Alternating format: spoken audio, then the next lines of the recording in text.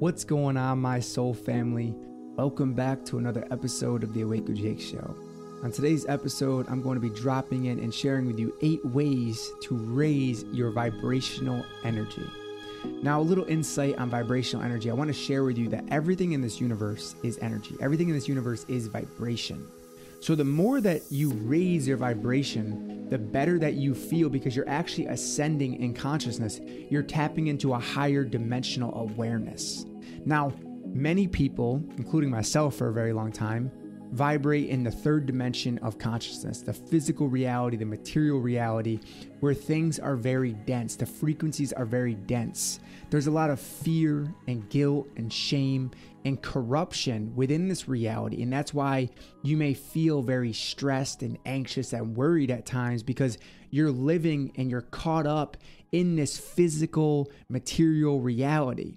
Anything that comes down into a material form is very dense. The vibration is coming down and materializing and slowing down into material form. So these 8 ways that I have laid out for you are very powerful and things that I have personally done for many years. Now, before I get into this, I want to share with you that the doors are closing very soon to enroll in my course for healing your masculine and feminine energies. So if you are looking to heal, harmonize, and embody both your masculine and feminine energies, then this course is for you. Go to jakewoodard.com/course to enroll today before the doors close. The first thing I have here is practice healing and forgiveness. Now, a lot of people, when I ask them, have you forgiven people? Have you forgiven the people that have hurt you? And it's like a blatant no. Like, why would I forgive them?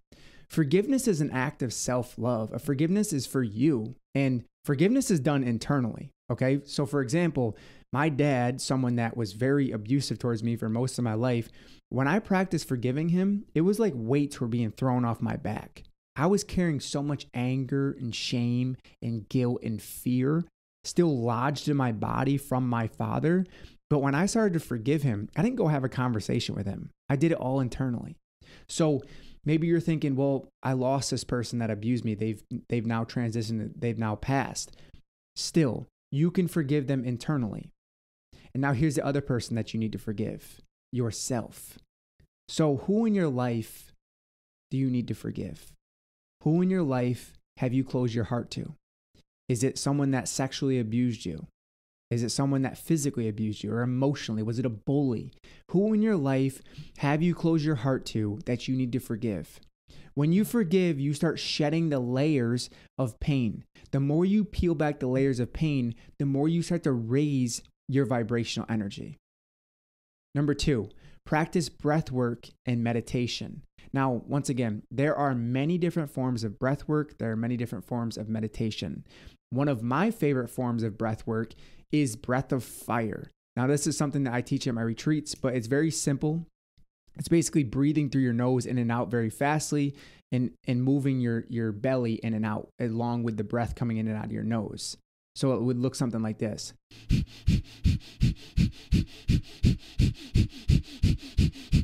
And that is the breath of fire.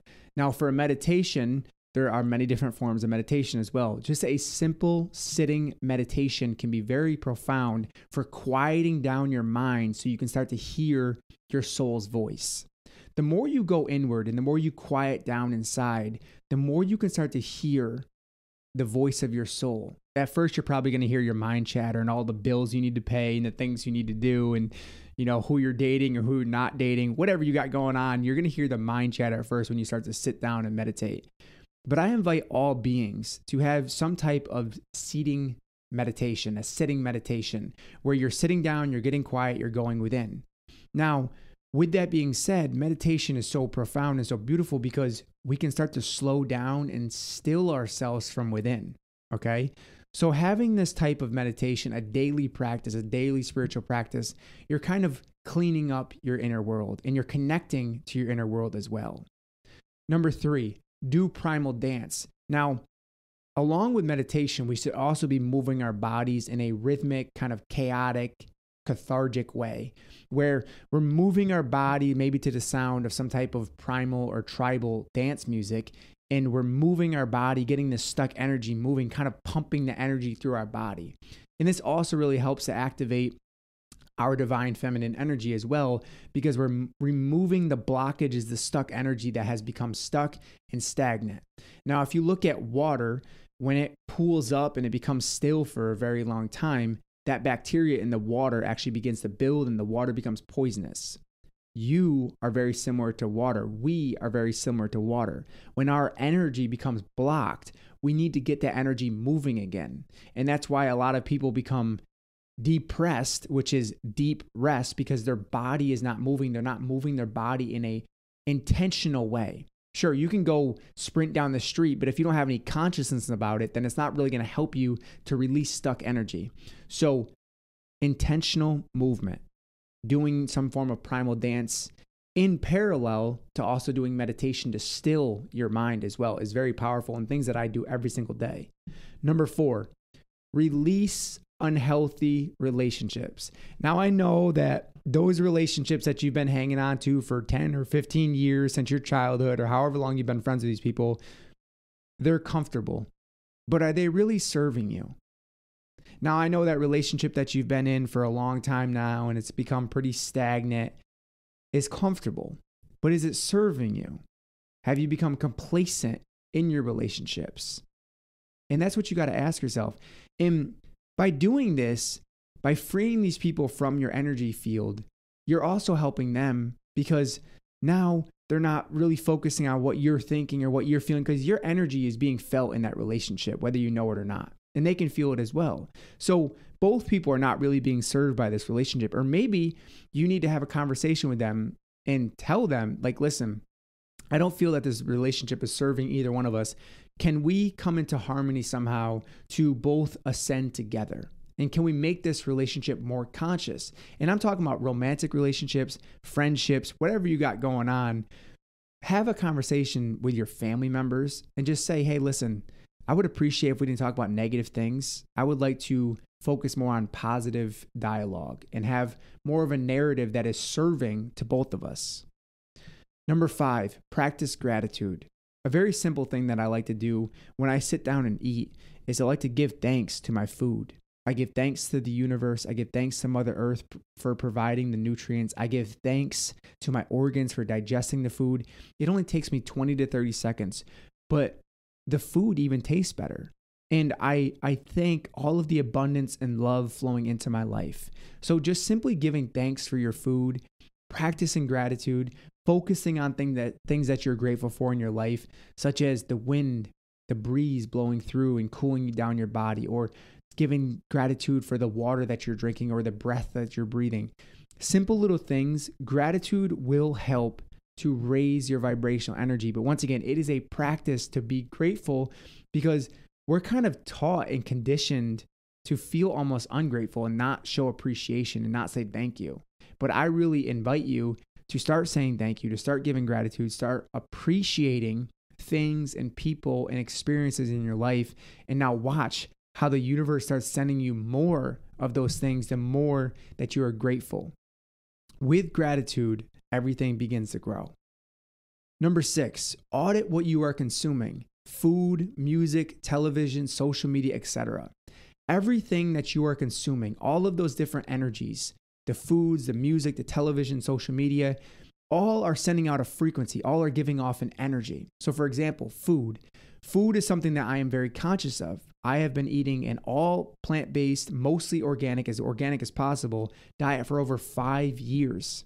I am very conscious about what I put into my body, because I want my body to receive the energy of that plant food.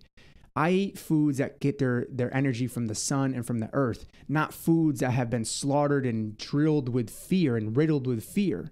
So that's why I choose not to eat animals. Now, this is coming from someone who grew up in a farm town who hunted and fished for most of my life.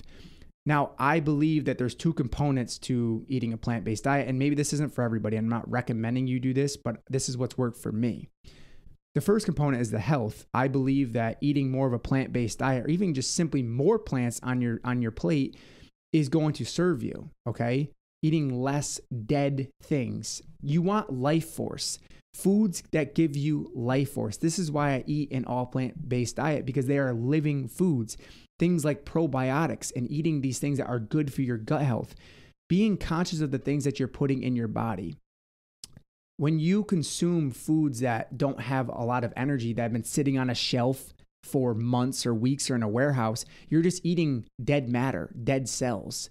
So eat foods that are fresh, organic as possible, not sprayed with pesticides and everything else, and try to get more vegetables in your life. And I can assure you that by eating more plants, your body will thank you for that. And like I said, maybe this isn't for everybody, but it's work for me. I'm not giving you medical advice, or nutritional advice, because I want you to do what feels right for you. So personally, it's worked for me. Also, the music that you're listening to. Are you listening to toxic music? Are you watching television? Okay. Are you listening and consuming the news and the media and all the bullshit fear that they're promoting? This is where you really got to tune into yourself and ask yourself, what am I consuming? What am I unconsciously consuming at night before I go to bed? Am I scrolling through social media and looking at things that aren't very helpful or healthy or conscious?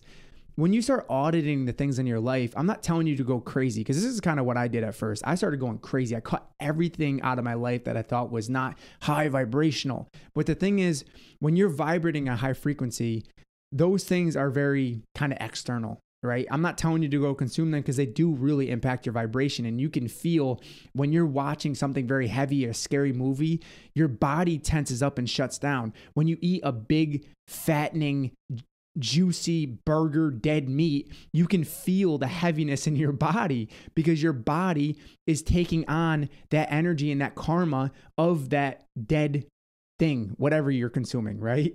Once again, this is coming from someone who ate a lot of meat, a lot of animals, a lot of fish, a lot of dairy, all that stuff. But when I started to wake up, I realized that this wasn't serving my temple, and I only want to align with things that serve my temple. So make a transition. Make a thing in your life where you're going to make a commitment to yourself to consume less television or social media, or set healthy boundaries with yourself and eat a healthier diet. Maybe you start introducing plant-based foods more into your diet and less meats. So really do an audit of the things that you're consuming in your life, because everything carries with it a vibrational energy. Number 7, honor your energy field by setting healthy boundaries. The first boundary you need to set is with your damn self, okay? Because a lot of people don't have inner discipline. They can't shut their phone off at a certain hour in the night, or they jump on their phone first thing in the morning. And I really want you to think about this. When you jump on your phone first thing in the morning, it's like allowing 100 people to walk into your bedroom. Would you allow that? No, you would flip out. Probably. I know I would not like that, because I'm about personal space. So I keep my phone on airplane mode until I've meditated and had coffee and read and done all these different things in the morning, went through my morning routine. But I also turn my phone on airplane mode at night. So at least an hour before bed, I shut my phone off and put my phone on airplane mode. These are boundaries that I have with myself. Now also, if someone comes to you and they're projecting a lot of their fear and worry and all these dense feelings onto you, set a boundary with them by saying, listen, this is not resonating with me. This does not feel good to me. This is not serving me or you. So could we shift this conversation? Now, if you set a boundary with somebody and they're not willing to honor your boundary, then that shows you how much they respect you. And that's where you really should audit that relationship and ask yourself, is this relationship serving me right now? And number 8, the last thing that I have is create harmony between your inner masculine and feminine energies. So for example, a lot of people have repressed their feminine energy. So the masculine energy in them is overpowering and dominant toward their inner feminine. So they feel disconnected from their emotions. Or maybe people have repressed their masculine energy and their life lacks structure, direction, purpose, and they really feel kind of chaotic and disorganized all over the place. So this is where you start to heal and harmonize your inner masculine and feminine energies. When you start to become conscious of your masculine and your feminine energies, of your yin and yang energies. Now, this is something that my course really goes deep into, how to not only understand, but heal, harmonize, and embody your masculine and feminine energies. I really hope that these 8 ways brought you a ton of value. If it did, please take a screenshot of this episode and share it to your Instagram story and tag me in it. And once again, if you want to enroll in my course before the doors close, go to jakewoodard.com/course to sign up today. And as always, stay open, stay loving, and stay connected to that beautiful source within you.